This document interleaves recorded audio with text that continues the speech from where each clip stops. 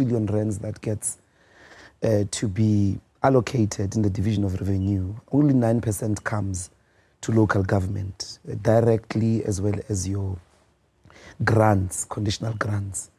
But we believe that you've got to really do away with the provincial sphere of government. In the case of Gauteng, the model must become a megapolis, a global city region where you try to marshal the fiscal muscle of the entire province, which in the current financial capabilities will be in excess of 380 billion rands. And in the medium short term, you're talking about over 1 trillion to 1.1 trillion rands. That gives you enough muscle to bargain in the world for mega infrastructure projects. And as we know, I mean, the infrastructure of Gauteng does not give it an international edge as a global city.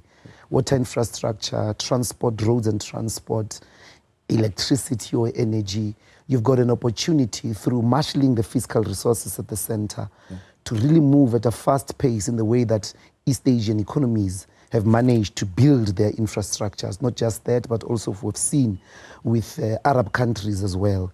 So that you've got a proper capacity for business to take place, for a lot of productive activity to take place, cultural activity as well, of international scales. So, I mean, one would listen to that and imagine that it would firstly need quite an extensive amendment to the Constitution for it to be realized in the way that you're expressing it now, because you've got issues of coherence when it comes to legislation, depending on what National is putting in place on the social area, education, health, and transport, and what province would want to do. How would it work? Well, of course, these are national and provincial government elections. It's precisely the time to canvass the idea. It is good for economic freedom.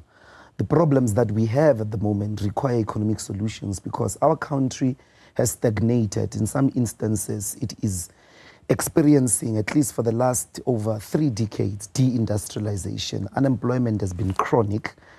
We've had high levels of unemployment since the late 1980s. So you need solutions that are going to unblock the productive capability of South Africa, lead to more participation in production. In many cases, we are still in the second industrial revolution. We still need to build power stations. We still need to build a lot of road infrastructure. We still need to build trains and so on and so forth. So, but those will not be fundamental constitutional changes because you still believe in the separation of powers. You still believe in one woman, one man, one vote. It's not really in that aspect of the constitutional amendments. It's about administration. And if the administration of Gauteng leads us to faster economic development, economic growth, and the resolution of inequalities, we certainly feel very strong that that's precisely the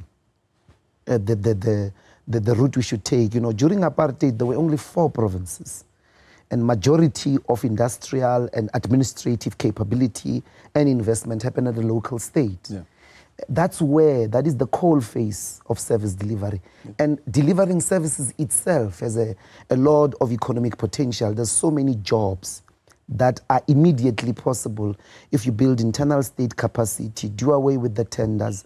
Don't give people EPWPs, give them permanent jobs, secure jobs, so that they build and maintain roads, so that the security guards, the cleaners have proper contracts. And that means buying power in the hands of majority of the citizens. Once they've got buying power, anybody that wants to do business will come here because the people here have buying power. But the current arrangement keeps money in the hands of few people, majority of which is spent in Europe through the European cars and through expensive products that... So money is in the bag, it goes to Europe or it goes to China and so on and so forth. You've got to circulate majority of the currency in the local economy, at least more than 7 times. How would that work in real practical terms? Let's take, for example, the challenge that Pick It Up is having. If you are now the head of this city region with Johannesburg facing this challenge, which is labor-related, and it's ending up, of course, affecting waste management. Well, the current configuration depends so much on outsourcing of the delivery of services. Do you know, it's so catastrophic because these tenderpreneurs, because they are on the payroll and they work on the basis of there being problems in the infrastructure, they damage the infrastructure.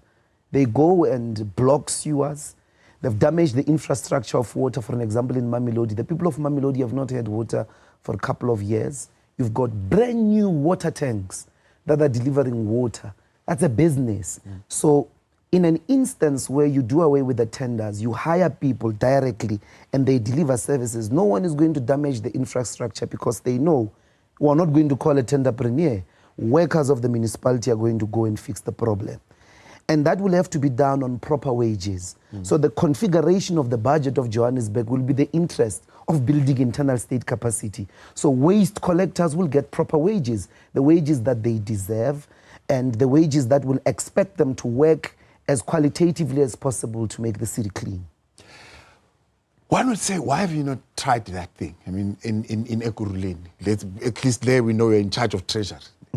Why didn't you not cancel tenders completely? Because part of the issues that the Ekurhuleni EFF had to deal with there was the issue of waste pickers themselves. Actually, trucks went disappearing, they found them again, and the tenders are still a big thing. Tenders for cutting grass and fixing fences and the like. Why don't you get in there and abolish tenders completely? Well, we have. There has to be a council resolution. And the council has taken a resolution to that effect. And that resolution is going to be followed through. But the current contracts have to end. So there is a process in place in Ekurhuleni for massive insourcing of workers. In Johannesburg, we're the ones, by the way, and I think South Africans have got to hear the truth and accept the truth, that we're the ones that forced Herman Mashaba kicking and screaming against the interest of the DA at the time. To insource security guards in Johannesburg. And when they did the math, they realized not only are they going to save money, they're going to be able to hire more workers, increase wages. Those security guards earn between 12 and 14,000 rand. Imagine a household. If every household had a person earning between 15 and 20,000 rands, that's buying power. They're not going to buy Ferraris and German cars. They're going to extend their homes.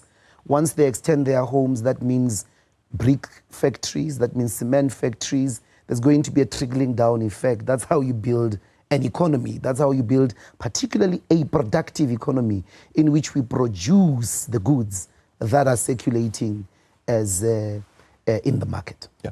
You're saying when you come in, the wardens, you will incorporate into the proper police force. We need boots on the ground. But you're saying the rest of the Nasispani folks, maybe some of those who are hired to put in solar systems and so on and so forth, you're going to get rid of them. Are you saying those jobs are not important? No, not really. We're saying that the ANC has had an electoral propaganda misleading program because they're desperate. And I don't think we should mislead South Africans. You'll have July unrest extended over years. In-service training is not a job. It's a short-term contract, 3 months. So the majority of the non-Hispanic promises are like those food parcels that come out during elections. After elections, they disappear. They are meant like an opium to put our people into sleep so that they don't seek change. You've had chronic unemployment for over 30 years. And I'm saying to you, the evidence of job creation is factories. You've got to open factories. Both post-war Europe, apartheid, in the 1930s, Afrikaners in South Africa were responsible for less than 7% of South Africa's GDP. They were the poorest whites in the world. They were an embarrassment to the white supremacist culture. How did they get exhumed out of that state of economic devastation? Apartheid used parastatals, job reservations, to exhume them, distributed land, forcefully removed South African aboriginals, African people, gave them land for free, and employed them in huge parastatals. They got skilled, they got educated. Over 60 years, a new class emerged of the middle class, of SMMEs, and majority of their SMMEs, Thabo, were engaged in production, in the production of goods. They were engaged in textile industry, they were engaged in engineering, and so on and so forth. So you've got to build internal state capacity, use parastatals to exhume the black population out of one, landlessness, out of poverty, and then the economy is going to be rejuvenated. Right. But secondly, you've got to do industry. Right. You've got to build factories. Nancy Span is not a solution. The solution are the factories, and the factories are in the manifesto of the EFF. We'll talk a little bit more about that economic plan that you have coming up. Still, at about mentioned, it's based on building state capacity, right? But two is based on, or at least key pillars, but there's more. The protection of particular industries and allowing those industries to thrive. Let's stick with that a little bit. Some people would say, well, is that not the same thing that people are asking for when they say protect South African jobs? Well, it certainly is, but you cannot protect the jobs you don't have. You've got to create jobs. And in the natural process of creating jobs, then you will be able to prioritize South Africans. But you've got to create jobs. And as you say, you know, the actual policy of protection of infant industries comes from the United States. The same United States that when it got developed, it kicked away the ladder and said, don't protect infant industries. For them to come above and outdo the European economies in the 1800s, they had to do protection of infant industries. I give examples, for an example, with our plastic sector, because the raw material of plastic is available here in South Africa. In Sasol's process of turning coal into petrol, they've got a byproduct of plastic. It goes overseas. It comes back as finished products that don't really need degrees. Those factories where the plastic chairs are being made, where the fork and knives, the Tupperware is being made, this plastic where it's being made, they don't really need sophisticated skills. You learn on the job. It's like doing garden. You learn on the job. Majority of garden workers never went to college to learn how to do garden. So that's an example of an industry that you protect until it is competent and it's large enough for international competition.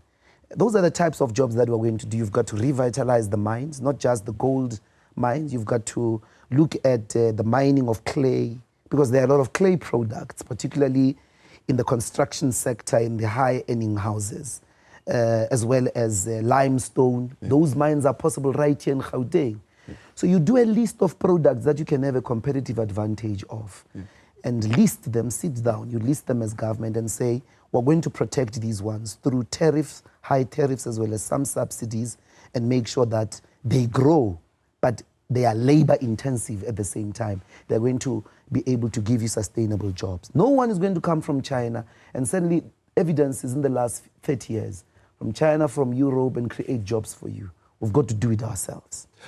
One would say then, how does that work in the context, of course, of macroeconomics and geopolitics, where it needs to be a quid pro quo kind of situation?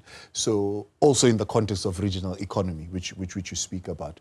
When you say chickens from the United States are not going to come, and they say, well, grapes from South Africa are not going to come, how do you deal with that? I really believe that the geopolitics are changing, and the advantage certainly against the unipolar world, against the one, you know, as the one political party system is ending in South Africa, so is the one domination of the United States and its Washington recommendations, what is called Washington consensus. Yeah.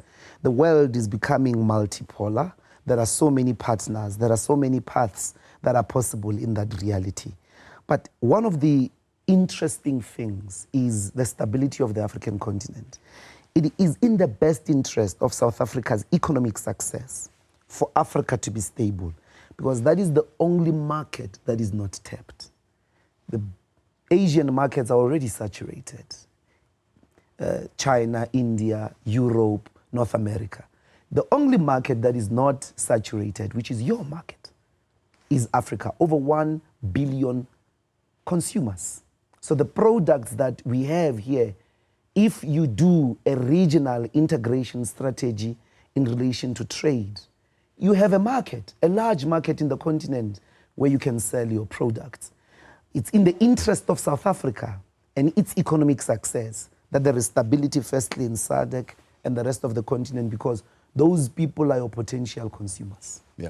People say, well, South Africa might be interested in the stability. These are the partners that you want in this regional trade agreement might not be as interested in stability. There are coups left, right, and center. There are issues of leadership and leaders who don't want to follow democratic processes and so on and so forth. And then there are people end up running to South Africa. Well, I mean, I think that the coups that you're talking about are in the east. Yes, in the east. But in SADC, there's been very relative stable region, good democratic elections across the board. There's constant elections. The majority of the leaders in the region are elected. They've got separation of powers and so on and so forth. You don't start big, you start small. And many people think when the EFF talks about regional integration, they bastardize it like, you know, open border, that when we take over, you're going to open the border immediately. No, you wouldn't. Even in our manifesto, we deliberately use the word gradual, because that has to be in conversation with citizens of other countries. It has to be in conversation with these common programs of economic stability. But already, we depend so much on the region for our water. Here in Johannesburg, the water comes from Lesotho. We have a big electricity problem. The Mozambicans have electricity. They've got gas, they can give us electricity. There's so much that can happen. And if we do not start in the interest of stabilizing the continent, we'll always have people coming to knock at the door. We'll never have peace. The United States ignoring of the Hispanic world, of Mexico, for an example. They've got the largest, most powerful border control in the world. It hasn't saved them from that particular immigration problem. Had the United States conceptualized its economic strategy the way it did with its relationship with Canada, had it not been racist in relation to the Mexicans, there would be stability, there would be the same type of regional integration that you see in Europe, that you see in North America, in relation to them, for an example, in Canada. So if the developmental trajectory is not in the interest of regional stability, we're just living on a ticking time bomb.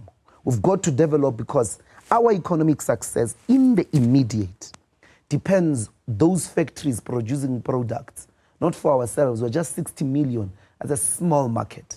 We can go into the continent, sell our products. There's still markets that will be open to South Africa, the Arab market, the Russian markets, as well as some of the East Asian markets. They'll still be, you know, willing to take products from South Africa.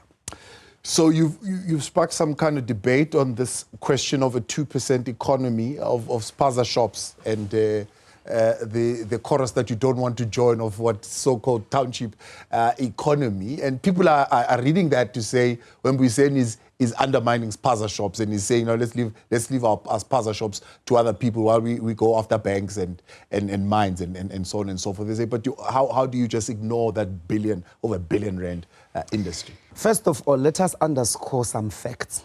150,000 spaza shops in South Africa, accounting for 178 billion. A significant share of that 178 billion that spaza shops account for is rent. Who's that rent going to in Soweto, in Mamelodi, in the townships? It's going to South Africans. South Africans are the ones that are collecting rent from the Somalis, from the Pakistanis, and so on and so forth. It's a shared economy. What we must never allow is that particular market must not be regulated. It must be regulated, and people must not sell expired food. We must be very hard. And secondly, there must be documenting of anybody in South Africa, because how else do you plan if you don't know how many people? That will be irresponsible. EFF is certainly for documentation. We've got to know who you are, where do you come from. And this documentation would, by the way, be very easy if there was regional cooperation and integration, because you wouldn't do crime here and run to Zimbabwe. We have your database. We would have a database of all Southern Africans, including their DNA database. We would be able to catch you anywhere and punish you for the crimes that you commit. But what we're saying is 4 trillion rands, 178 billion. From 1955, our people have always known townships are a spatial creation, a geospatial creation of the apartheid regime to trap black people living on top of each other, overcrowded, fighting from the crumbs that fall from the master's table. It's already a sign of landlessness. that you are abandoning the rest of the land to who? To 7% of the population. If there's going to be an economic success to the South African story, we've got to have a conversation about 178 billion minus 4 trillion rands. The rest of the economy still belongs to us. The banks, the land, which includes the mines, which includes the farms, and the entire economic activity. We have known since 1955 in the Freedom Charter that for true equality to emerge, you've got to disarticulate the township, give our people land, so that there's no overcrowded of 80% of the population living in like 20% of the land.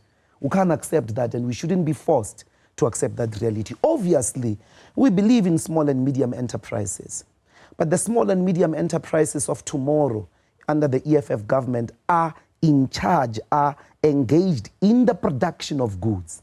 So you know who's interesting in the townships? It's those mothers that are doing textile, who are doing curtains. Immediately when the EFF government takes over, those are the people who are going to give them school uniform contracts, for them to do school uniform from the kids, for them to do the prison uniforms, for them to do the police uniforms, for them to do... We've got a small and medium enterprises plan. It is far larger than retail. It has to do with the production in the mainstream of goods that are being consumed in the economy by government, by the rest of the consumers, and that can even get into the markets in the continent and the rest of the world. NDLOZI, let me appreciate you. Thank you very much for coming in. Thank you for having us. I hope that our people vote the EFF and